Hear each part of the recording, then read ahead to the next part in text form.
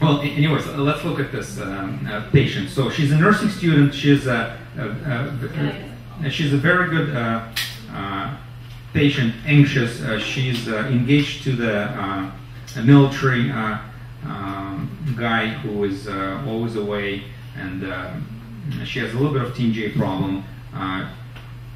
That's her smile. So let's look at her face. So she has she's blonde hair. Her forehead is fine. She has eyebrows that are okay. Eyes, nice, beautiful eyes. But what distracts from those eyes is her bulbous nose and shallow smile, and kind of that protrusive face a little bit. So let's look at her profile. Again, forehead is nice ears. Her eye is in front of the cheek. Nasal hump,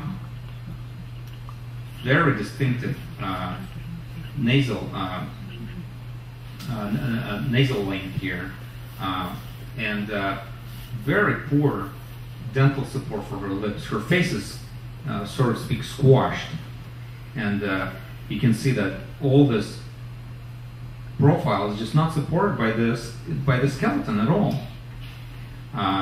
She has a little double chin. She's not overweight or anything like that, but that's her problem. So I think her main problem is nasal base, nasal projection. That's a good term. And then if you look at the angle, you can't even define it because it's just the nasal projection is so large. You want it to be smaller to have that lip definition better. But let's see what we did. She has very minimal dental deformity. Dr. Nolly, what do you think? That could be treated with therapy probably. But she's referred for the orthognathic surgery because she wants one-stage procedure. So all those patients, we have to talk about their profiles, and we plan it in 2D first and show them how they may look like. This is not bad occlusion. She only has crossbite on one side. She probably could get one piece,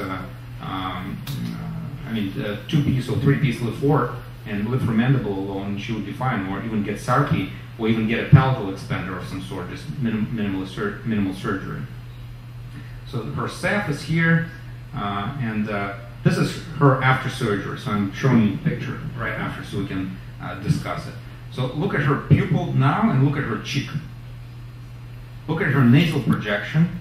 Nasal hump is still there because I was not doing nasal surgeries, and her nasolabial angle is much better, and we lengthen distance from here to there, so her soft tissue is draped over the skeleton nicely. So this is her surgery.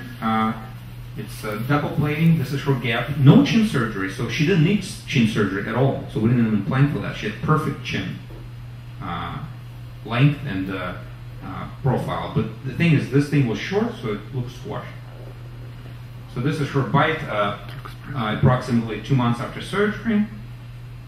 This is her bite after. So this orthodontist was very brave, and they gave the patient positioner. Positioner is something that sinks the bite after surgery. The patient's joint was excellent. She only had click, but her actual condyles were pretty large. So in this case, it was 6 years ago when I did this case. I didn't know too much about condylar resorption then, just a little bit now. We have more knowledge of it. I probably would not recommend the positioner, but it was okay.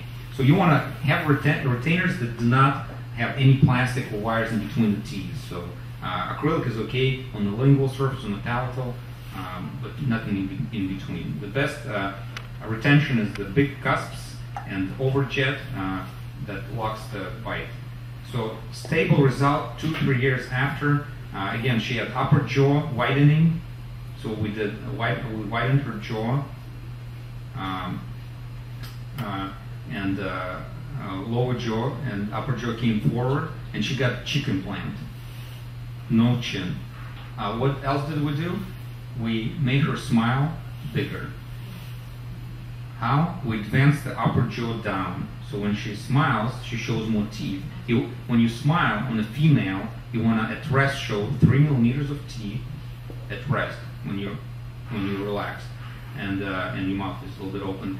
And then you want to have in that smile show full length of teeth and maybe 1-2 millimeters of gum, ideally.